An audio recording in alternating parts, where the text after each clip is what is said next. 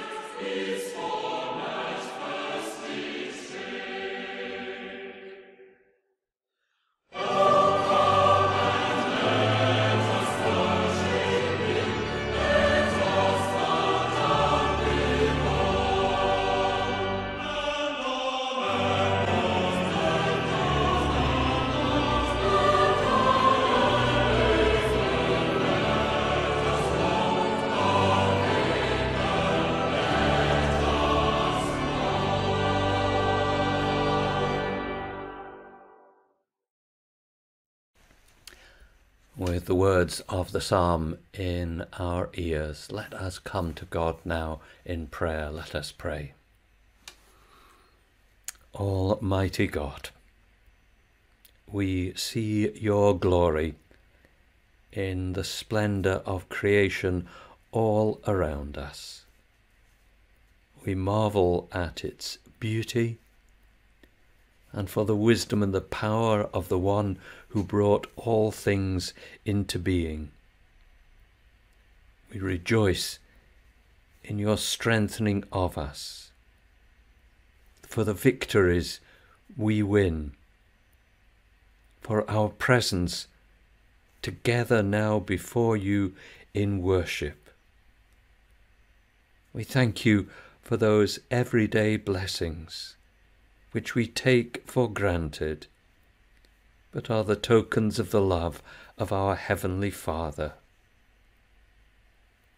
Lord, we thank you that in Jesus Christ we have all manner of blessings still prepared for us and laid up in heaven, yet to be revealed.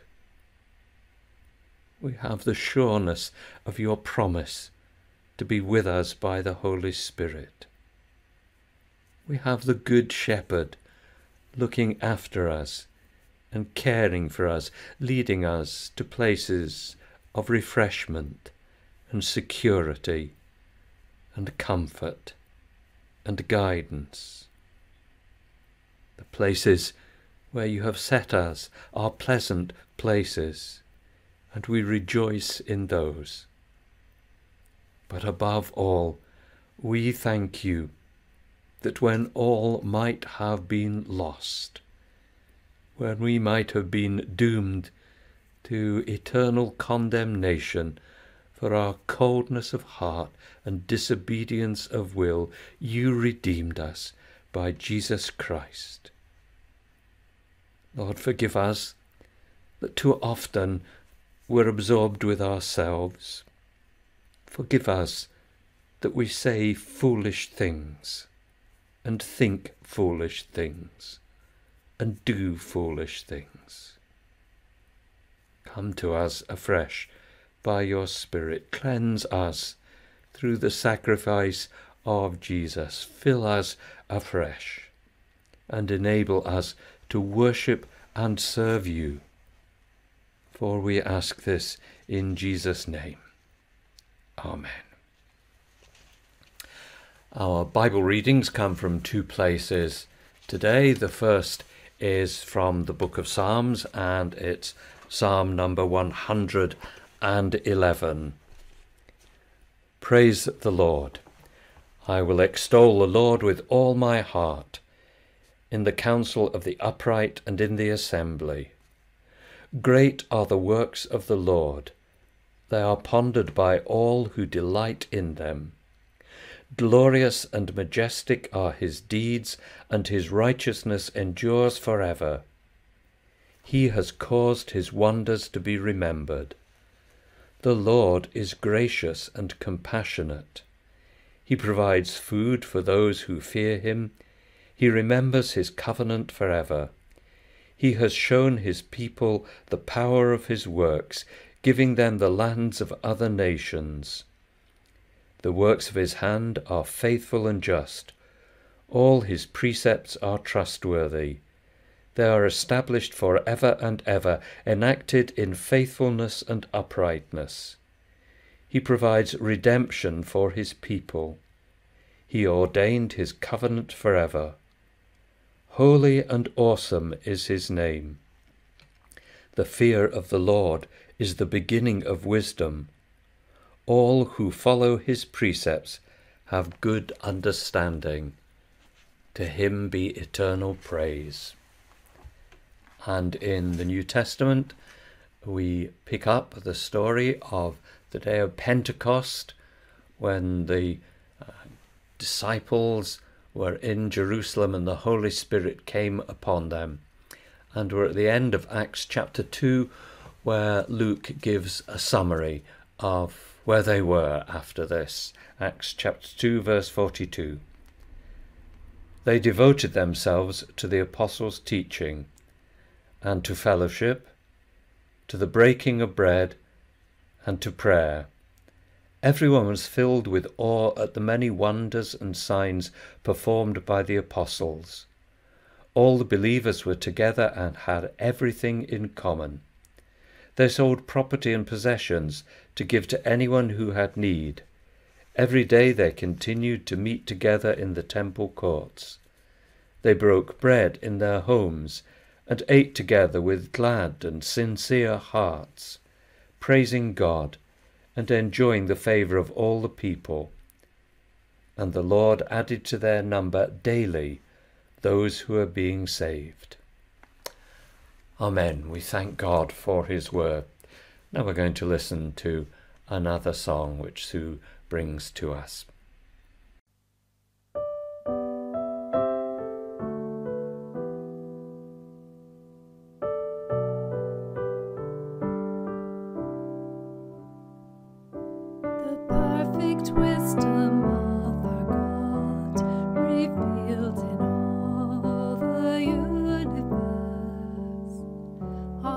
things created by his hand, and held together at his command. He knows the mysteries of the seas, the secrets of the stars are his. He guides the planets on their way, and turns the earth through another day.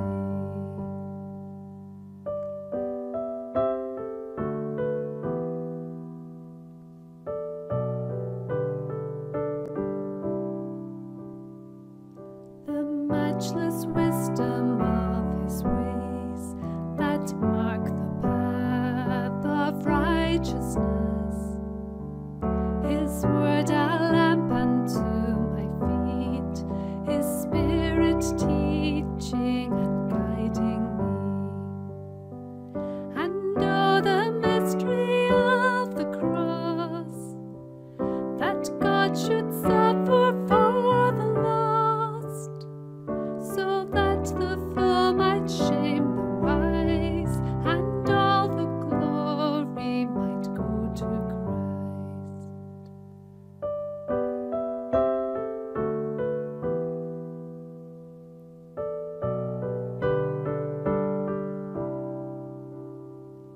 Oh, grant me wisdom from above, to pray for peace and cling to love, and teach me humbly to receive the sun and rain of your sovereignty. Each strand of sorrow has a place within this tapestry of grace. So through the trials I'll choose to say your perfect will in your perfect way. Each strand of sorrow has a place within this tapestry of grace. So through the trials I'll choose to say your perfect will in your perfect way.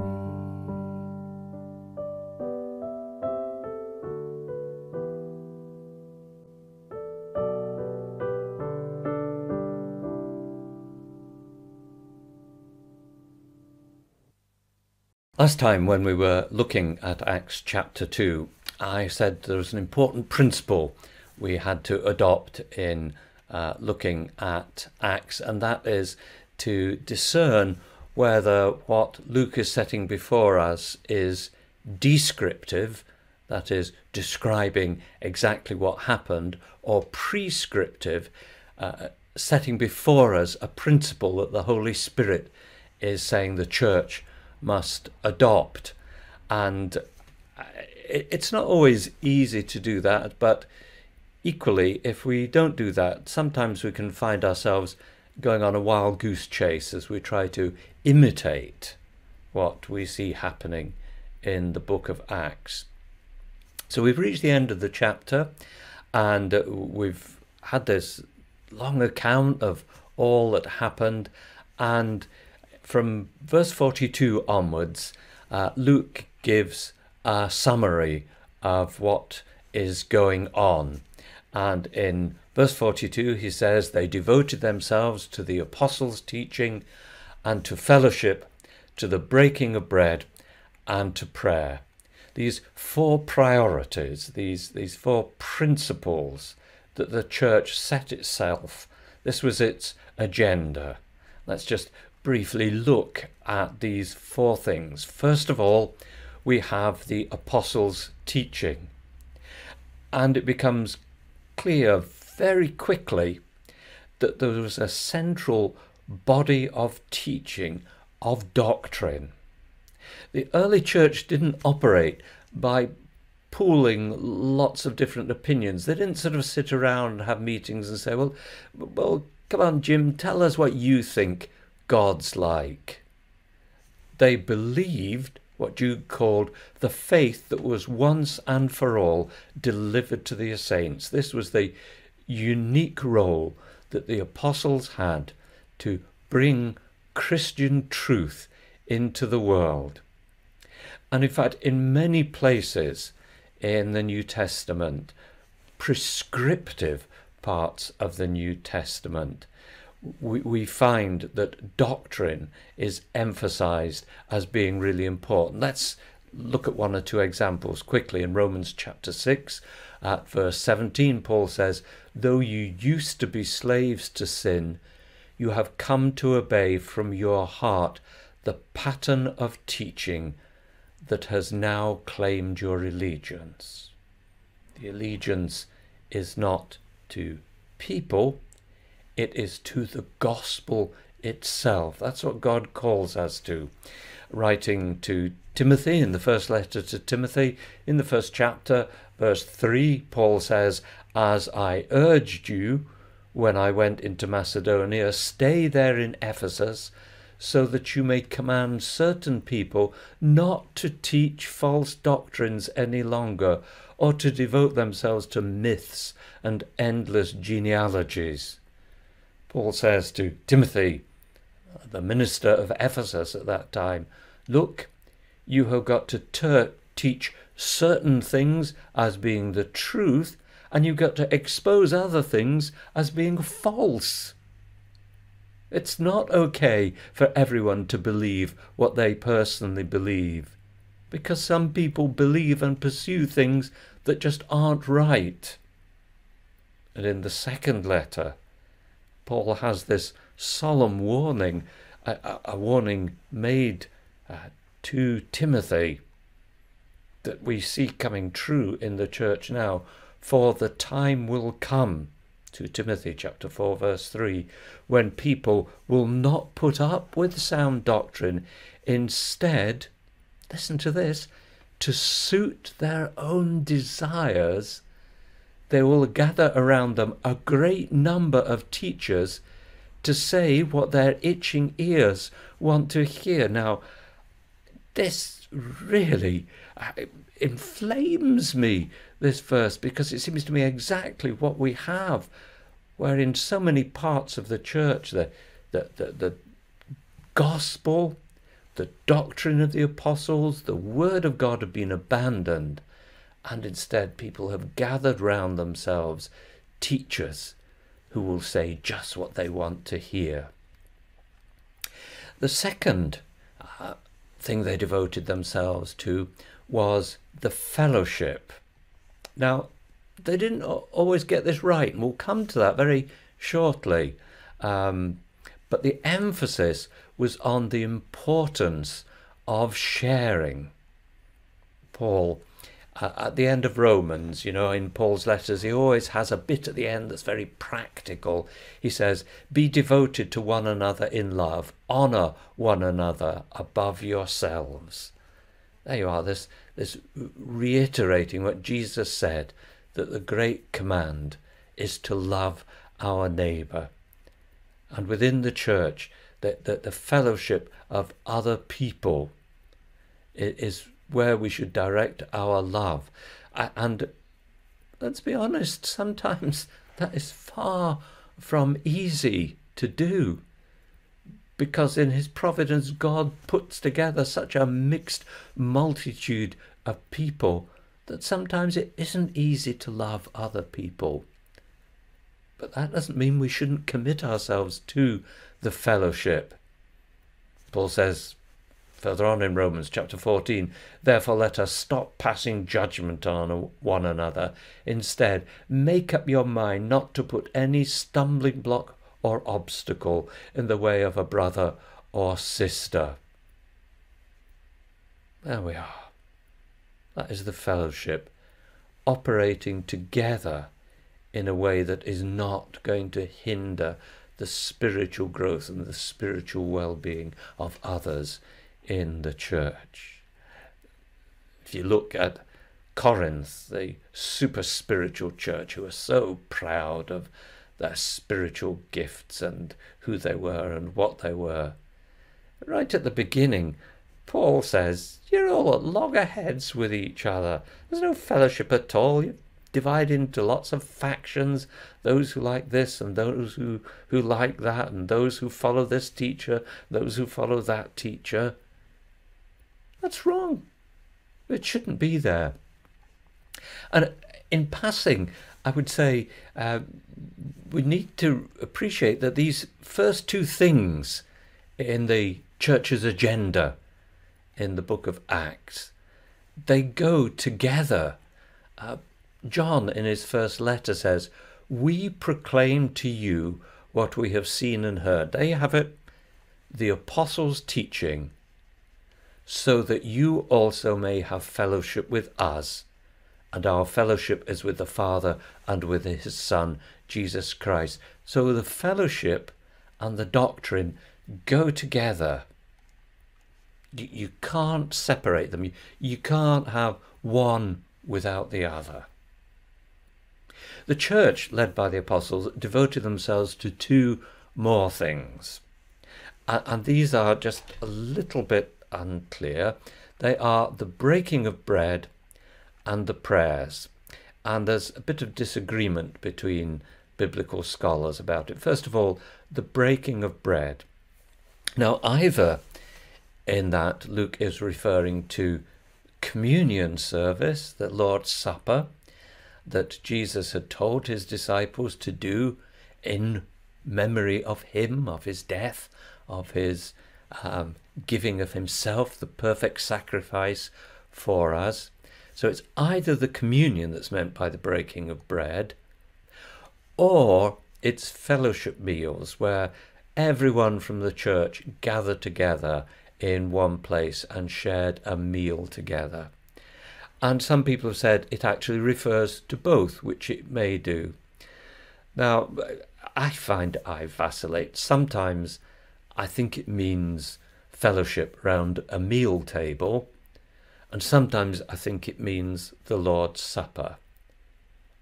But actually, I don't think it matters, because either of these, having a meal with a group of fellow Christians or coming to the Lord's table to share the Lord's Supper, are a sort of glue that helps to bind the fellowship together. That it actually affects our relationship with other people if we sit and eat and drink with them. And the last thing, the second of these two vaguer things, are the prayers. And some of the biblical scholars say, well, this means prayer meetings, that they had specific meetings for prayer. And others say, well, it means attendance at the times of prayer in the temple. Remember, they're living in Jerusalem where the temple is. At various times during the day, there would be a pause in the temple and a time for prayer. And as we look at the book of Acts, particularly at the beginning where the action is taking place in Jerusalem, we see that both of those were part of the church's life, that they did attend the temple for worship, and they did have an incredibly strong corporate prayer life, and that it was the prayer that was the key to the spiritual effectiveness of the church. So here's the church's agenda. This is what, following the apostles, these hundreds of people who are coming to faith in Christ, commit themselves to. They commit themselves to the apostles' teaching. They commit themselves to having a lively fellowship. They commit themselves to sharing the experience of God's grace over a table. And they commit themselves to a life of prayer. Now, because all these four things are addressed specifically and instructively in various places in the New Testament, I would argue that what we have here is prescriptive in the church's understanding of what it means to be the church. If these four things are not the priority of the church, then we are only playing at being the church. But here we move on, because there's a little bit more at this summary section at the end where we're told of some of the things that they did.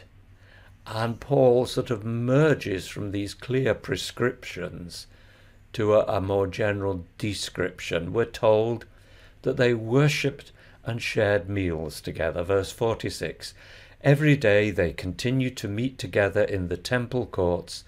They broke bread in their homes and ate together with glad and sincere hearts. So really what this is a description of them putting into practice the fellowship and prayer side of their commitment. But this is not something that they were commanded by the Holy Spirit to do, and these things are not things that we were commanded to do in this particular way. Hint number one, why it doesn't apply to us: there is no temple. And hint number 1A, we don't live in Jerusalem anyway.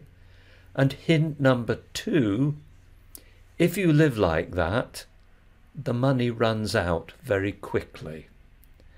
So I take this really as to being a summary of how they worked out their fellowship and their time of prayer together.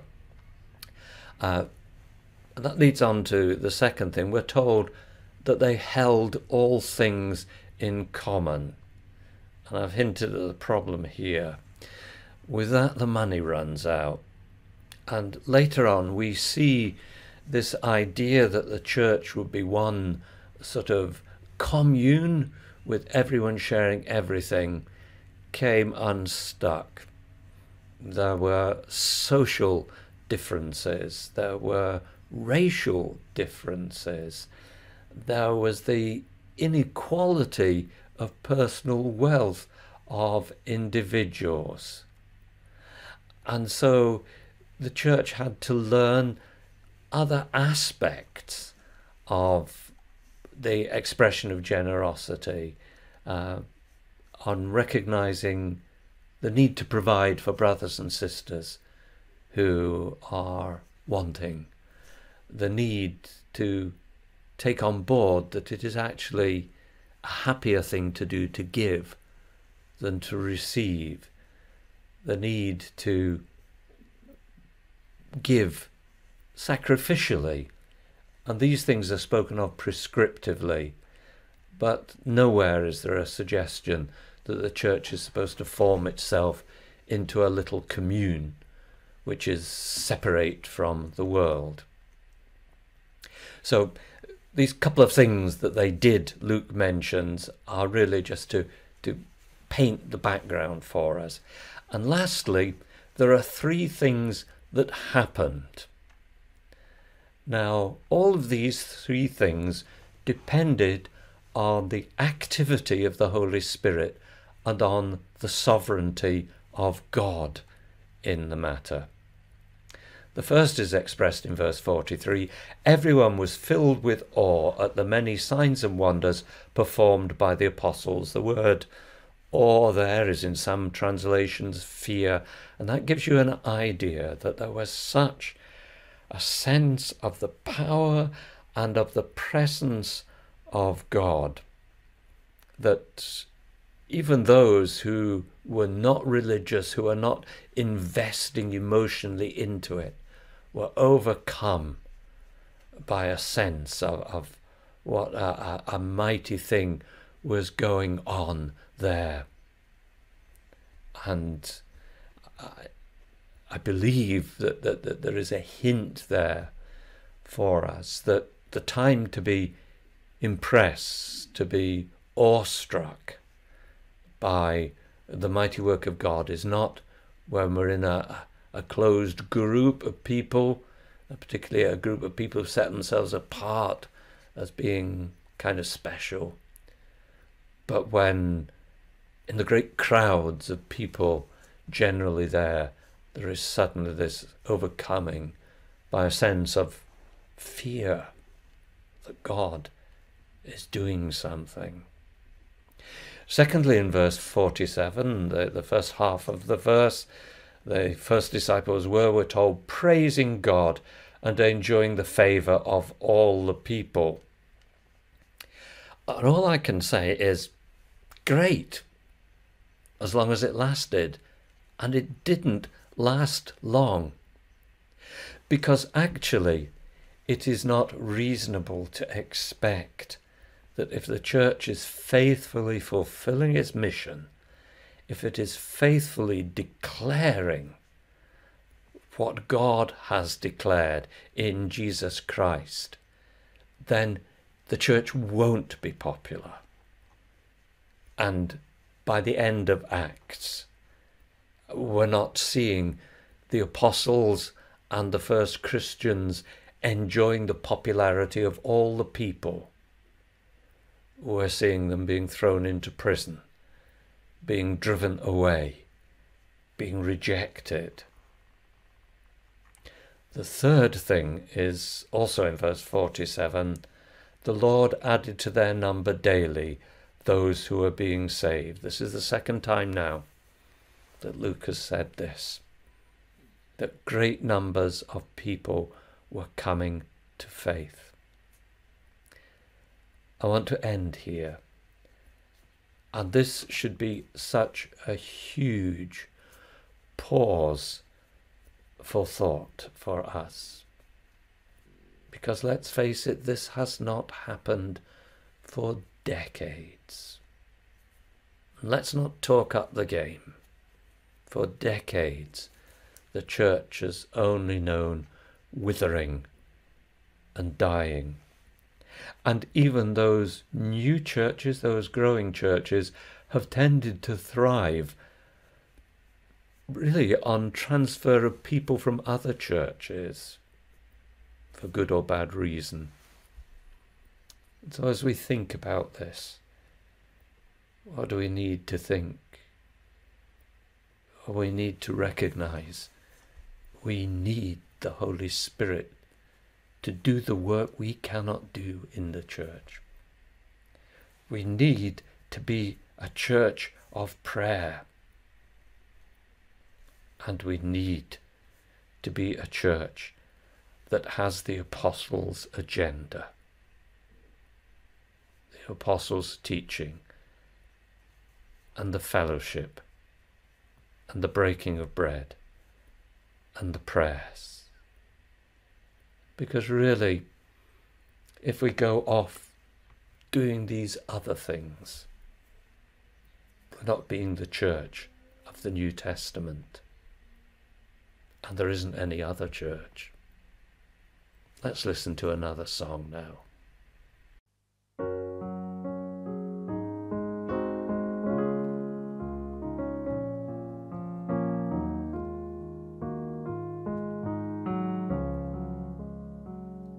The Lord's my shepherd, I'll not want.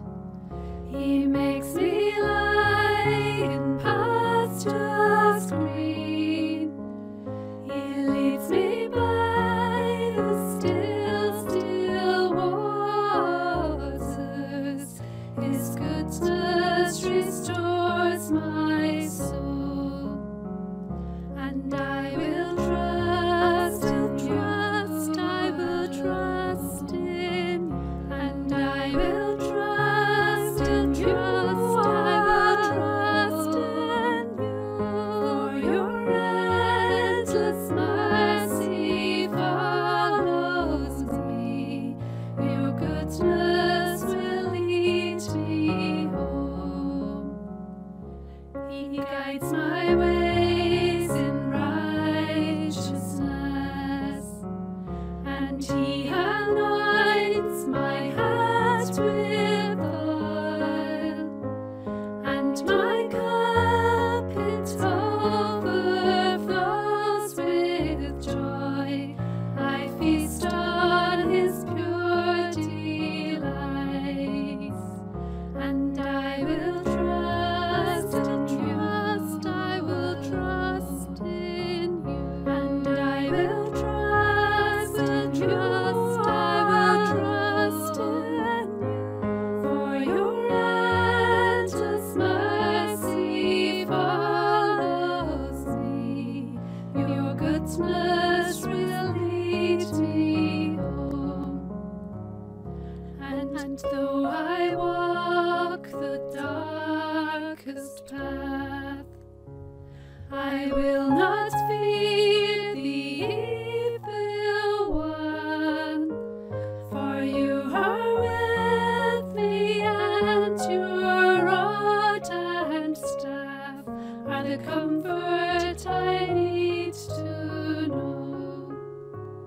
and I will trust, I will trust in you, and I will trust, I will trust in you, for your endless mercy follows me, your goodness will lead me home.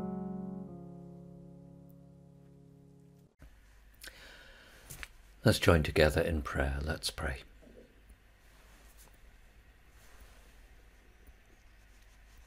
As we think about the early church and we think about the church in our day, let's bring in prayer the church in Scotland, the church of Scotland, the church here in Galashiels, to our Heavenly Father. Lord, you set your love on your people at the most tremendous of prices, at the price of your Son. And you named the church his church. We pray for the church that it may lay aside all the weights and hindrances, and that as it reflects on what it is to be Christ's ones in this world, in this time of being shut up and shut in, we may, as your people, learn better how to be what you would have us be, to the glory of your name. And we pray for the world. We think that besides a pandemic, the infection of the coronavirus, COVID-19, there are swarms of locusts, there are conflicts waging, there is flood and famine, and the suffering of different peoples has many different causes. Lord, you love the world you made, and we acknowledge that human beings have marred that world and have not been good stewards of the world. We pray for those who rule in the world, that they might be humbled and seeking to do what is pleasing in your sight, govern with justice and with equity. And we pray for ourselves. We are citizens of a country, but we are also citizens of heaven.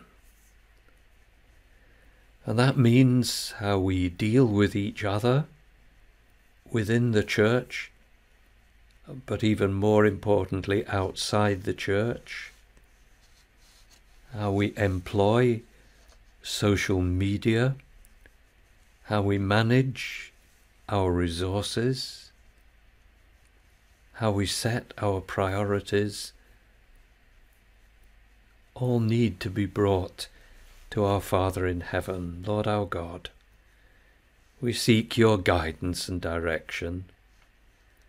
Help us to be the sort of people you would have us be, and to do the sort of things that Jesus would do. Give us wisdom. Give us love. Make us faithful, that not only by our words but by our deeds we may commend Christ. And we bring individuals whose needs we know, the people who are sick and the people who are caring for them, the people who fear that they will have no job to go back to, the people who are frightened to whether it will ever be safe to go out. The people who are weighed heavy by caring. And those 1,001 little worries, or maybe big worries, that we nurture in our hearts. We cast these burdens now on the God who cares for us. Lord, hear our prayers, and hear us as together we say the prayer that Jesus taught us. Our Father, who art in heaven, hallowed be thy name. Thy kingdom come, thy will be done on earth as it is in heaven. Give us this day our daily bread, and forgive us our debts, as we forgive our debtors. And lead us not into temptation, but deliver us from evil. For thine is the kingdom, and the power, and the glory for ever. Amen. Today is Pentecost, or Whit Sunday, as people in some parts of the church call it. We've not made a big thing of it today because the Holy Spirit is always in the church. One of the most helpful things I was taught when I first became a Christian is that the Holy Spirit is the modest person in the Trinity. Now, I think, having studied theology, having been a minister for a long time, that is a very superficial expression, but I don't think it's an untrue expression. Because Jesus himself taught us, and the New Testament confirms, and the Old Testament hints again and again, that the Holy Spirit doesn't come to be the centre of attention. He comes to make Jesus the centre of attention. And that means he has to do things in us, and he has to do things with us. But he doesn't do them to show off himself. And when people suddenly start claiming things for the Holy Spirit that detract from God the Father and from God the Son, they're putting a question mark over what they're saying or doing. Another Puritan prayer. It's called the Spirit of Jesus, and I leave this with you. Lord Jesus Christ, fill me with thy Spirit, that I may be occupied with his presence. I am blind. Send him to make me see. Dark. Let him say, let there be light. May he give me faith to behold my name engraven in thy hand, my soul and body redeemed by thy blood, my sinfulness covered by the life of pure obedience. Replenish me with his revealing grace, that I may realize my indissoluble union with thee, that I may know thou hast espoused me to thyself for ever in righteousness, love, mercy, faithfulness, that I am one with thee as a branch with its stock, as a building with its foundation. May his comforts cheer me in my sorrows, his strength sustain me in my trials, his blessings revive me in my weariness. His presence render me a fruitful tree of holiness. His might establish me in peace and joy. His incitements make me ceaseless in prayer. His animation kindle in me undying devotion. Send him as the searcher of my heart, to show me more of my corruptions and helplessness, that I may flee to thee, cling to thee, rest on thee, as the beginning and the end of my salvation. May I never vex him by my indifference and waywardness, grieve him by my cold welcome, resist him by my hard rebellion. Answer my prayers, O Lord, for thy great name's sake. Now may grace, mercy, and peace from God the Father, God the Son, and God the Holy Spirit be with you. Amen.